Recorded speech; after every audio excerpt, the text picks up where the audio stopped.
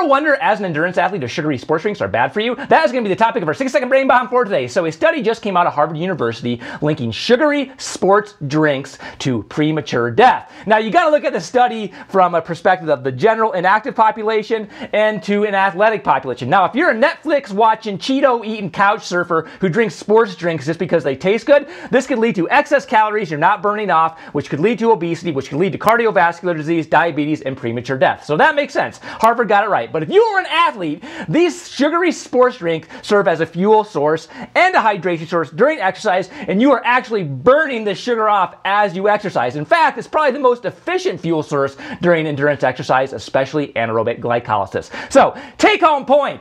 If you are an endurance athlete, you really don't have to worry about consuming sugary sports drinks. If you are an inactive couch surfer, just stick to water.